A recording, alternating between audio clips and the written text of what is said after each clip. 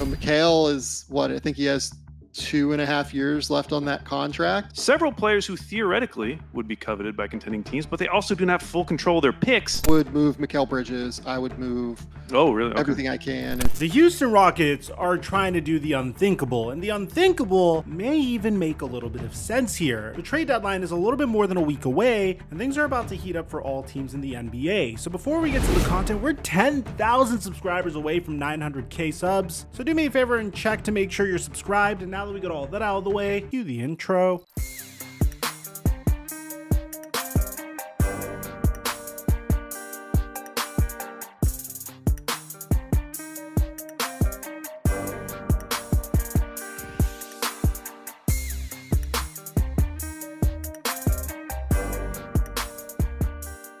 For the Super Bowl, PrizePicks is blessing us with an easy way to make $100. All Patrick Mahomes needs is 1 passing yard in the Super Bowl for a square to hit, which means he's pretty much a free square. First, download PrizePicks and use my promo code Microphone when you sign up to get up to $100 deposit match on your initial deposit, and then make these picks really quickly before they change the lines on them. So for me, I'm pairing Mahomes' free square with Isaiah Pacheco, who's had at least 1 touchdown in his last 5 games, so that's easy, and Christian McCaffrey, who has had more than 88.5 rushing yards in 4 of his last 5 games. Of course, I give away all my picks for free on Instagram, and I highly recommend you turn on notifications for my Instagram story so you can get the picks quickly before they move the lines and you lose your advantage. And thank you, PrizePicks, for the sponsor. Mic check 1 2 1 2. What's going on, everybody? Last year, the Houston Rockets were in a significantly different scenario as they are currently. If you remember, during this time last year, we were making content on how the Houston Rockets had a significant amount of cap space, a very young core that features Jabari Smith, Kevin Porter Jr., and Jalen Green, and a chance to get Victor Wembanyama with the #1 overall pick. There were several rumors about them potentially luring James Harden back to Houston, because who wouldn't want to play with this very young core? And 1 year later, things have changed mightily. They didn't get Victor Wembanyama, they brought in Dillon Brooks on a pretty good contract in addition to Fred VanVleet, and they hired Ime Udoka, a controversial but very good hire that without a doubt changed the way Houston Rockets basketball is being played. If you don't believe me, currently at the time that we're making this video, the Houston Rockets have already matched their win total from last year, which is insane to think about. Last year, they were the 2nd to worst team in the NBA in defensive rating. They were the 4th worst team in offensive rating, and they were the 3rd worst team in net rating. And this year, they're the 6th best team in defensive rating. They're 13th in net rating, but their offensive rating ranks in the bottom 10 in the NBA. Now, I want to make something abundantly clear. This is still a very young team that is progressing and getting better game after game after game. And you can see that primarily from Jalen Green. Now, I know what you guys are going to say. If you take a look at Jalen Green's statistics, he may have taken a huge step back. He's averaging 18 points per game this season, shooting 32% from 3. A lot of people like to think of him as J.R. Smith 2.0, a volume streaky scorer that honestly plays meme-worthy basketball at times. But if you take a look at Jalen Green's statistics over the past 5 games, this man's been averaging 27 points, 7.2 rebounds, 4 assists on 47.4% shooting over the last 5 games. But again, he's a very streaky scorer. The 7 games before that, he was averaging 15.6 points per game. But at the same time, this is still a basketball player that is 9 days away from turning 22 years old and still has a long ways to go in his own development. With that being said, the Houston Rockets have turned around their roster quite nicely. The aforementioned additions of Dillon Brooks and Fred VanVleet in free agency, not to be overshadowed by the veteran presence of Jeff Green as well, and that's before we mention what they did in the NBA draft by bringing in Amen Thompson and Cam Whitmore. This team has an identity, but they feel like they're not necessarily there yet. They feel like they're a piece away. And this brings us to today's article, how the Houston Rockets rebuild is accelerating ahead of schedule, with Houston star hunting at the trade deadline. And you guys already know on this channel, we're a huge fan of these types of videos. A lot of it is eerily reminiscent to what the Houston Rockets were saying about James Harden last year. Now, I know immediately what you guys might be thinking. Mike,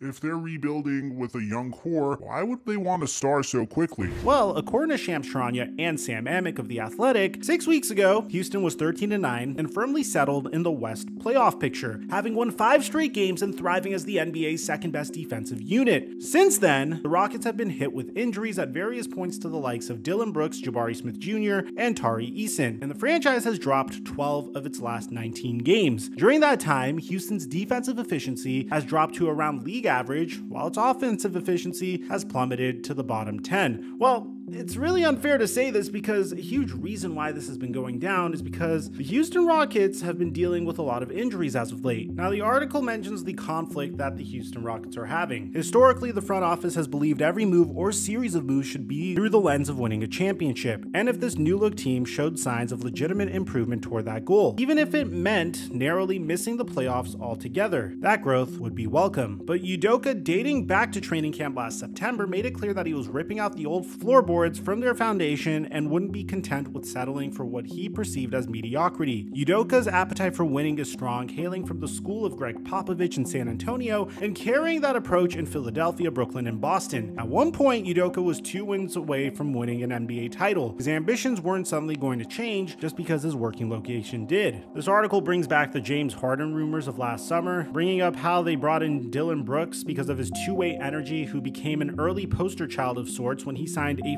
4-year, $80 million deal with the Rockets in mid-July, and the decision to say no to James Harden, whose long-rumored reunion with the Rockets didn't happen last summer because Udoka preferred the fit with Van Vliet, which was another strong sign that Udoka's voice mattered a great deal from the start. And also, I guess Jalen Green had something to do with it as well. There's obviously been some links of James wanting to come back to the team. Like, I feel like at this point, you're the king of Houston. Like, you got to go through this. You got to go through being double team, being triple team, you know, being the target every time. You got to go through that. And you bring on someone like James, who's such a ball dominant player, like, that's going to hinder your growth a little bit. You know what I mean? I agree. Regardless of how it can elevate you on another level of him teaching you and you learning off of him, I feel like for you, you've already been through the fire. So, like, let you continue to learn. You know what I mean? No, I agree. I think it play both ways. Like you just said, it can help and hurt at the same time. I ain't really talked to him too much about the rumors and stuff like that. I'm with you on that. Now, here's where the meat and potatoes of this article comes in, and it also draws a parallel to our Ben Simmons video. If you guys remember, I mentioned in our last video on Ben Simmons how Ben Simmons' contract essentially is holding the Brooklyn Nets hostage because the Brooklyn Nets can't tank because they don't hold their picks anymore. The Houston Rockets do. And at the same exact time, they can't compete because, well, their roster isn't good enough to compete in the East. Don't get me wrong, they have great players in Mikal Bridges, Cam Johnson, Dorian Finney-Smith, but aside from Mikal Bridges, most of these are very high-end role players, with Cam Johnson really being on the fringe of that. The only star that the Nets really have is Mikal Bridges. Cam Thomas periodically will have incredible games where he goes off, but Ben Simmons' contract is literally holding this team hostage, and we have a whole deep dive on it right here if you want to check it out after this video. So why am I bringing up the Brooklyn Nets in this instance? Well, Shams mentions how Houston has been pursuing upgrades to the roster, searching for another all-star caliber type who fits the two-way mold that Udoka is looking for, and the organization has the available resources to do so. The Rockets have 4 first-round picks eligible to be traded, 2 via Brooklyn in 2024 and 2026, and their own in 2028 and 2030. He mentioned some of the names that were brought up here, like Atlanta's DeJounte Murray, Chicago's Zach LaVine, but I don't think either of those are going to help the Houston Rockets get to the next level, and Zach LaVine's contract is a huge nightmare. So it mentions how the Rockets have joined the long line of teams showing extremely high interest in Nets forward Mikal Bridges. Houston made an offer including multiple first-round draft picks for Bridges in recent weeks, but the Nets have zero interest in any deal involving Bridges, who is part of Brooklyn's core moving forward. And I'll be honest, I'm extremely surprised that they said no to this. I guess I'd have to see what the trade entails, but it's important to note that Mikal Bridges' contract ends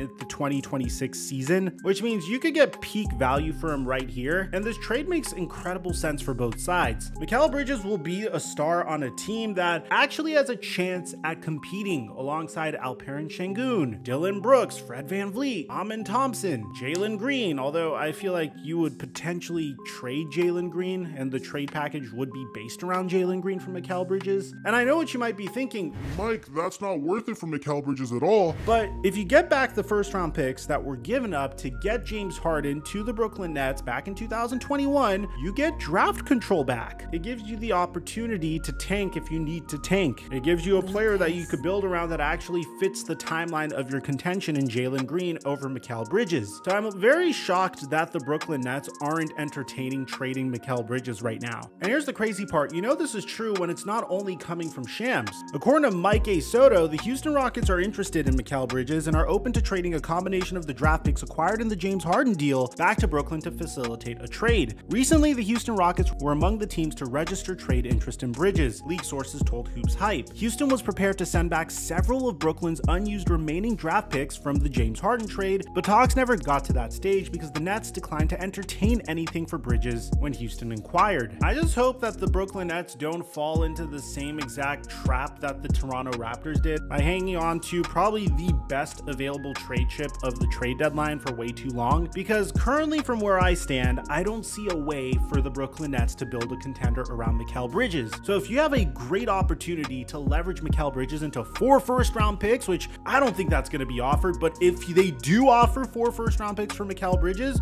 you should take it, especially if it's first-round picks in 2028 and 2030 from the Houston Rockets, and especially if it's your own first-round picks. They will instantly become sellers at the deadline. What I'm envisioning a trade for Mikal Bridges looking like would be incredibly one-sided to even start. So I can imagine if a lot of Houston Rockets fans wouldn't like this trade, it'd be something like Jalen Green, Victor Oladipo, and 4 first-round picks for Mikal Bridges. Now, I know on paper this looks like a terrible trade, but again, the Brooklyn Nets would get a guy that is significantly younger, that they could build up his value once again, the same way that they built up Mikal Bridges' value once he got traded from Phoenix to the Brooklyn Nets, and they could get draft control back so they could have a legitimate rebuild. This would expedite their rebuild by like 5 years instead of them trying to compete to become a potential play-in team. So I know the trade that the Houston Rockets have in place for Mikal Bridges is insane, but if you really think about it, it makes a lot of sense for both sides. And if you're a Brooklyn Nets fan and you disagree with me, please tell me, why wouldn't you trade Mikal Bridges right now? Because at the end of the day, you don't have assets to trade for another star to pair with Mikal Bridges, and you're not good enough to compete the way you are right now. He's also currently 27 years old, so this is his prime. But I've been wrong before. Let me know in the comment section down below what you guys think about all this, man. Should the Brooklyn Nets trade Mikal Bridges to the Houston Rockets? If you want me to go more in depth on how the Brooklyn Nets don't really have a choice here, I highly recommend you watch our Ben Simmons video. I'll leave it in the end screen. And aside from that, I'm your boy Mike,